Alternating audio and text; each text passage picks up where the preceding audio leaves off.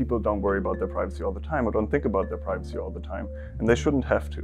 But at the same time, when technology violates their privacy, then they feel violated because their autonomy is being violated.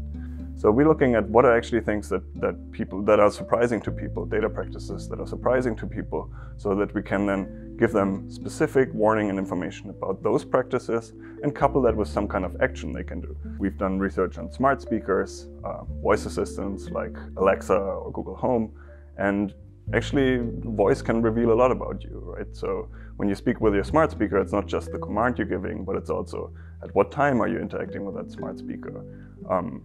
Based on your voice, are you male, are you female?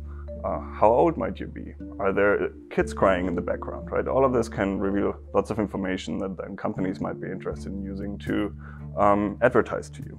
There are a couple of things we can do to be a bit more conscious about our privacy without putting up our tinfoil hats and just saying we don't use any technology. Something else I always do when I install a new app or sign up for a new service or buy a new device, first thing is I look for the privacy settings. Are there things that I can opt out of?